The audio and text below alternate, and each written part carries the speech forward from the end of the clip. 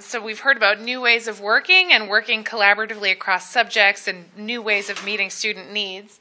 And now it is my great pleasure to introduce our third presenter who will describe for us how music can inform the curriculum and engage students. Please join me in welcoming Ben Leddy from Excel Academy Charter School in Orient Heights.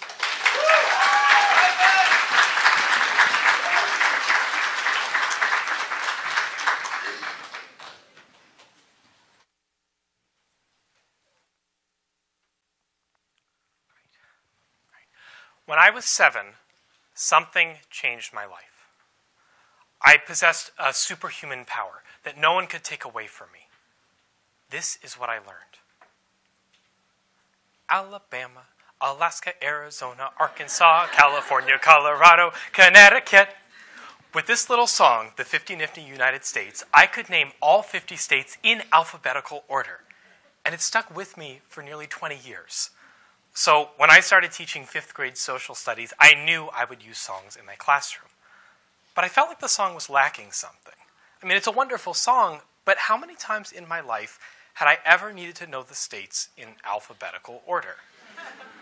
I wanted a song that would do something more for my students. So I wrote one. It's called Tap the Map. And instead of going in alphabetical order, it goes in geographic order. Take a look. Maine, New Hampshire, and Vermont, New York, Massachusetts and Rhode Island, Connecticut, New Jersey, Delaware and Maryland, Pennsylvania to the north. And then it's West Virginia and Virginia too, North and South Carolina, Georgia, Alabama, Mississippi, Louisiana, Arkansas, Tennessee, Kentucky.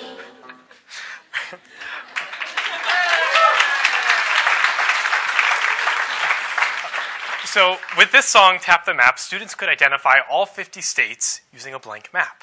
It took about a minute to sing. The kids really loved it. But did it stick? Well, the kids in that video are now a year older. It's been a year since they sang the song or I taught about the 50 states. So I gave them a blank map, a list of the states, and I asked them to match as many of them as they could. The student average 14 months later was 37 states correctly identified. For students who hadn't learned the song, it was 13 states.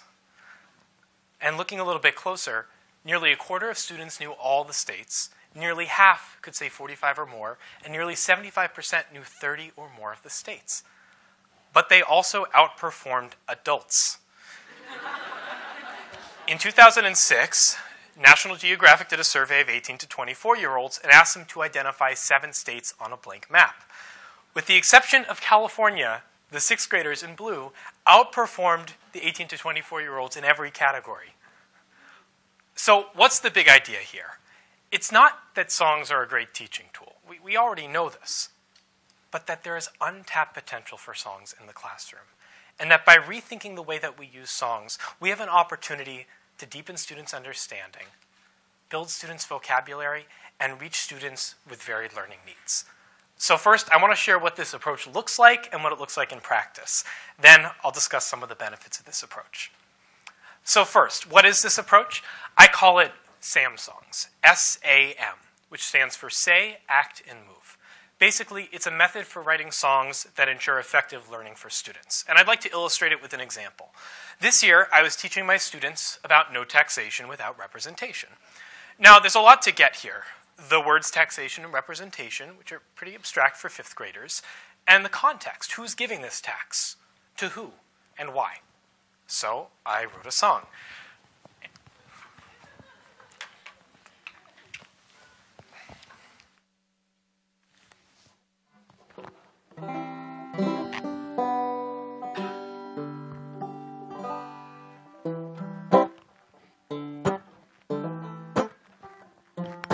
Hey there, colonists, my name is King George. Will you give me money, pay the debt for the war?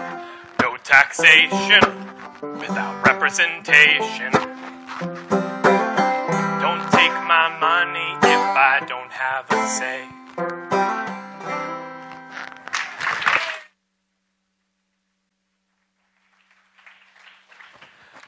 So let's break this down a little bit. First of all, what are students saying?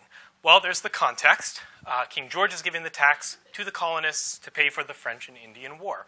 And then we have the phrase followed by the definition. But notice the structure. It's no taxation without representation. Don't take my money if I don't have a say. Now, how are students acting?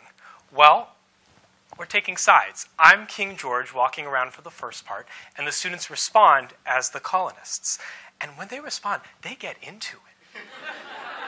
Like, they put their arms together. They, like, turn away.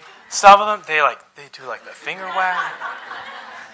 So the students are taking on the colonist point of view, not just memorizing it. And how are students moving? Here are the moves that they do. No taxation without representation. So not only is it like a fun dance move, but it reinforces the meaning of those words, especially helpful for English language learners. So, what are the benefits of these songs? First, and most importantly, they're inclusive. A little bit of context. These are some of my fifth graders. About 1 in 4 students coming to the fifth grade at Excel receive special education services. Most students speak a language other than English at home, and most students arrive reading behind grade level. So the challenge is, how do you honor every student's needs in a whole classroom setting? And for me, these songs are the answer. Because maybe one student really needs to do those motions, and another student needs to repeat the vocabulary. And maybe another student got it more quickly, but they're reinforcing what they already know. Everyone gets what they need, and everyone is included. I had one student, attention challenges, moves a lot in class, and was an English language learner. And a year later, he could name all 50 states. Imagine how many students we could be reaching with songs. Now, the second benefit, it's student-centered. Now, I know as a teacher, many forms of teaching take a lot of time and materials.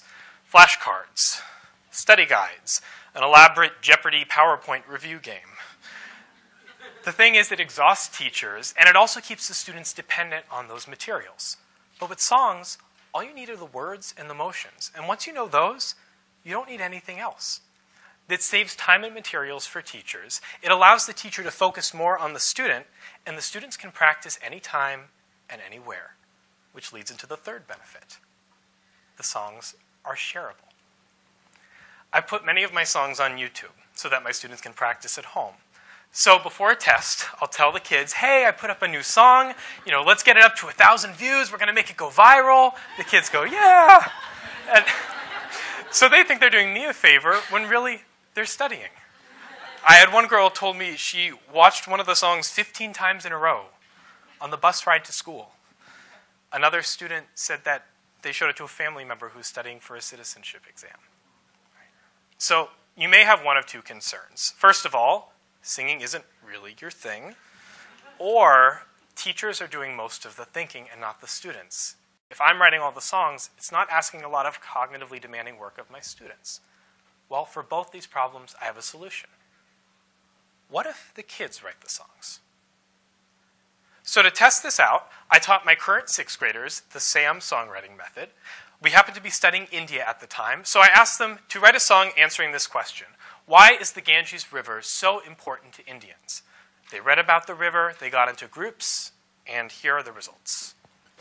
Oh, the Ganges River, it is important to us. We practice free religion and there is no fuss. We use the water to clean our clothes and for our crops to grow. We take baths in it and so do other people. We melt down. We melt down. We form a river. We form a river. Glaciers that ice coves, ice blocks. This one's them Himalayas, straight masterpieces. I said, India is cool. India be praying. How about that goddess? She be so modest. There's a fire starting up in space. It is melting all the snow in the mountain range. The water's tumbling, it's making people say, let's go to Ganges and swim the night away. The Himalayas, they melt down. They create the river that flows throughout the town. And when I wake up, I'm soaking weak. 'Cause you got me bathing, and it's so sweet. I gotta get up, get my blessings, or else I'll have myself stressing in front of Mama Ganga. Ooh, river.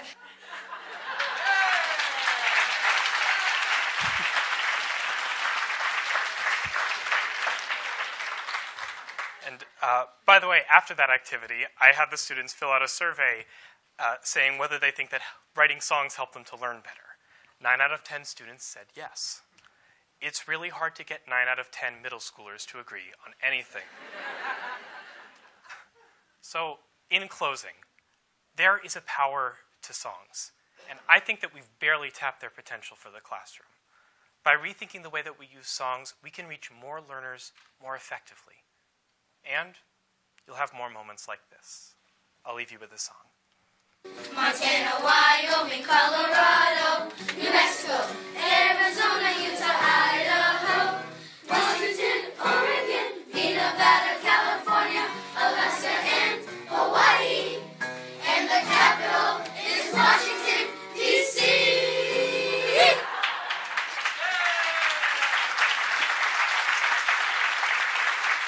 Thank you.